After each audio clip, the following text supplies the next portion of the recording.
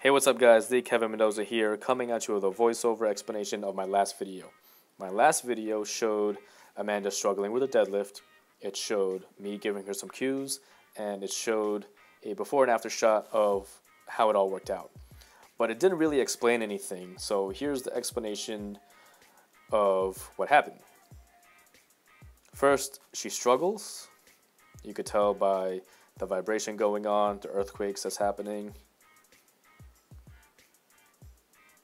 First adjustment I made was to narrow her stance just slightly so that way all of her force production is underneath her hips.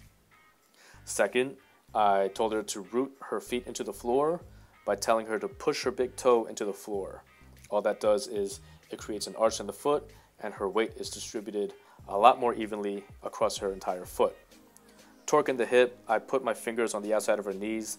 I told her to push up against my fingers so that way she creates tension in her glutes.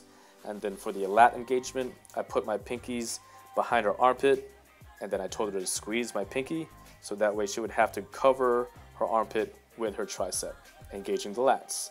So let's see how this set finishes.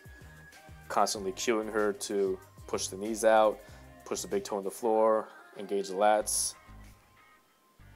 So that set looked like it moved a lot smoother than what we saw earlier in this video. Here's a side-by-side comparison to see the difference.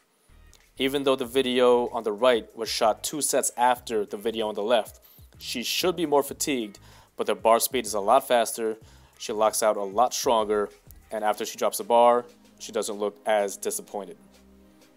So there you have it, 4 tips, 4 cues to help out your deadlift. Try those out. Let me know in the comments below if they help out. And follow me on Instagrams. Peace.